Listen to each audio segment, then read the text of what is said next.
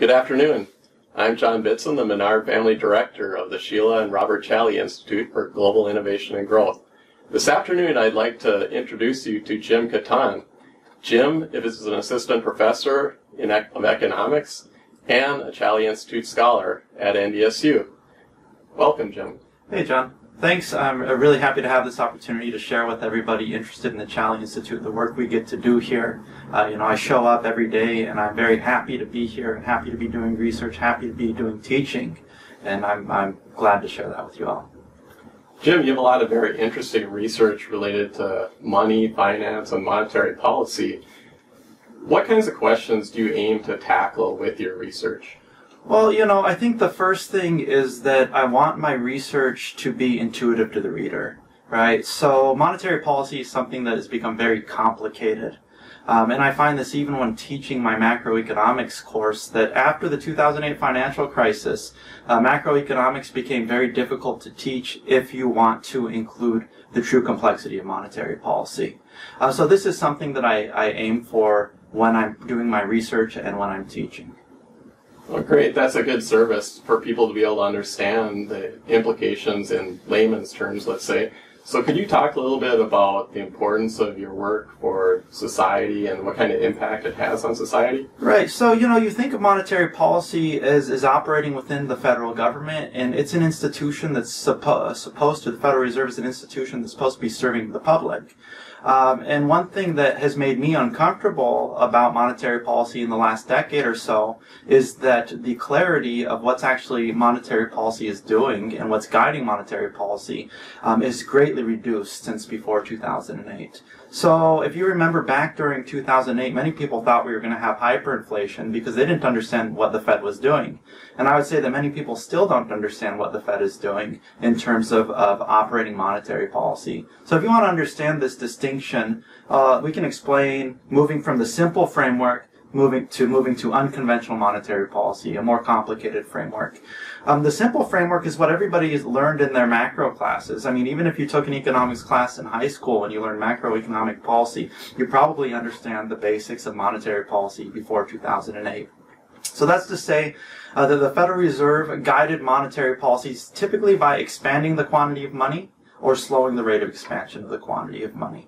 Okay? And you would be concerned, if you expand the rate of money too much, you'd get more inflation. If you expanded the money at a slower rate, then you get less inflation. And the central bank is tasked with maintaining two goals, right? This is minimizing unemployment and maintaining a low and stable rate of inflation. So monetary policy guided by those goals was simply executed through expansion of the quantity of money. The way that the Federal Reserve was able to monitor its own progress was by watching interest rates. Okay? So if the Fed was concerned that monetary policy was too loose and they saw that inflation was becoming a problem, they would slow the rate of expansion of the quantity of money until interest rates rose sufficiently to make sure that the economy didn't overheat, is often the term that you use. Okay? So monetary policy in that world is very simple. If the economy seems to be underperforming, expand the money a little bit faster. If the economy is running hot, slow down the rate of expansion of the quantity of money, right? It is basically speed up, slow down, and you use the interest rates to judge the stance of monetary policy. This isn't the world we live in anymore. The world we live in now is much more complicated because the Federal Reserve will simultaneously provide money to the marketplace. They'll purchase assets in the marketplace, increasing the quantity of money, but they'll simultaneously borrow from the market. So you might have heard in your economics classes that the Federal Reserve is the borrower or the lender of last resort. That's to say that in cases of crisis, the central bank is supposed to maintain stability, financial stability. And the way that it does that is by providing funds to borrowers in the marketplace under crisis conditions. But now, some say that the Federal Reserve has become the borrower of last resort, and perhaps not even of last resort. And if you want to understand this picture quite clearly, the Federal Reserve operates in the interbank lending market, where banks lend to one another overnight to maintain reserve levels. Well, the Federal Reserve is a net borrower from that market. And could you guess by how much the Fed is a net borrower from that market? We're talking in the range right now of $1.5 trillion borrowed from the overnight lending market. Okay, wow. And that's not the only borrowing that the Fed is doing. Right, the Fed's balance sheet is over $8 trillion. It is approaching $9 trillion right now. Right, and so most of that value of the balance sheet, that $9 trillion, is offset by Fed borrowing. Right, so we have the quantity of money circulating is in the 2.5 to 3 trillion range right now, and the Fed is borrowing the rest of that balance from the market. If you look at the percentage of the Fed's investments, about 75% of those investments are offset by Fed borrowing. So why is the Fed doing this, you might ask? This is how monetary policies run now. Well, Benjamin Bernanke during the crisis of 2008 decided that the old way of doing monetary policy, that's expanding the quantity of money at a faster or slower rate depending on the state of the financial markets at the time, he decided that that was not the best way to do monetary policy. Instead, he thought the best way to do monetary policy was to provide liquidity to markets that he was concerned about. Okay, so remember it was the real estate markets in 2008. So Benjamin Bernanke decided that it'd be best for the Federal Reserve to lend to banks that he thought needed the capital most, the ones that were most in danger. And that ultimately turned into investment in sectors that the Federal Reserve to be the most appropriate. So before 2008, the Federal Reserve was investing in U.S. Treasuries, which means it was lending to the government.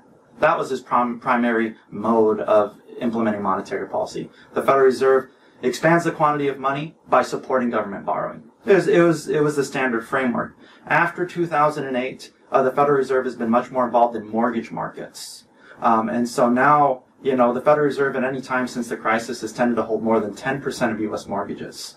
And this, in the recent crisis, after the recent COVID-19 financial crisis that we were potentially facing, has led to a lot more borrowing in mortgage markets because we have record low mortgage rates. So the Federal Reserve now can target particular interest rates in particular financial markets. It can basically move resources from one market to another depending on whether or not it thinks that market ought to receive support. So the Fed has a more complicated tool set because it wants to be able to steer resources in the directions that it thinks is most appropriate. Yeah, that's very interesting, and it sounds like your job has become a lot more complicated of trying to explain macroeconomic concepts to students, so it's very interesting. I'm wondering, are there additional questions that you would like to tackle in the future? Well, I'm dealing right now, and this ties directly to trying to understand monetary policy. Part of my task is to understand the perspective of the monetary policy, the maker of monetary policy. So that is Benjamin Bernanke, and that's the more recent Federal Reserve chairs. And so one means by which I do this is I step into the mind of the policymaker. I look at the work that they were doing, right? Benjamin Bernanke, he became famous doing work on the Great Depression. And in that work, he says that the primary risk that ended up being the problem for the economy was that large financial institutions collapsed. So you can see if that's Benjamin Bernanke's prime concern, it's not a coincidence that in the 2008 financial crisis, the buzzword was that we had institutions that were too big to fail. That's a direct result of Benjamin Bernanke's perspective that he was implementing. So if you would have been a follower of Benjamin Bernanke in 2007, say, you wouldn't have been surprised that monetary policy transformed in this direction in particular, right? And I can give you another example from the same person, Bernanke, who at the time was very concerned about maintaining low inflation and low inflation expectations throughout the crisis. Okay, and even before the crisis, Benjamin Bernanke was less comfortable with, say, a rate of inflation that was, say, 3-4% on average, and more interested in maintaining one that was lower. And even in the short run, didn't want to ever risk leading investors to think there'd be higher inflation expectations. And so part of the reason why monetary policy transformed was because this idea of expanding the money stock and potentially generating more inflation made him very uncomfortable. So instead, he chose to provide support to particular lenders, but prevent the money from circulating in the economy. Or in other words, he didn't want the new money created to generate inflation. Okay, you can't understand that unless you step into the research of Benjamin Bernanke. This is why it's very important, especially in this world where experts are sort of reigning over policy, for people to be familiar with the work that's guiding the experts that are guiding policy. If we don't understand that, then we can't understand how they're transforming our social reality. Well, that's great, and I think that's a perspective a lot of people don't take, like you said, and that's really important. So this has really been great to be able to sit down with you and talk about your research, learn more, and I really appreciate it. I'm really looking forward to seeing what you find out in the future, so thanks. Thank you. Well, I look forward to stepping into the office tomorrow and coming back each day. Sounds good.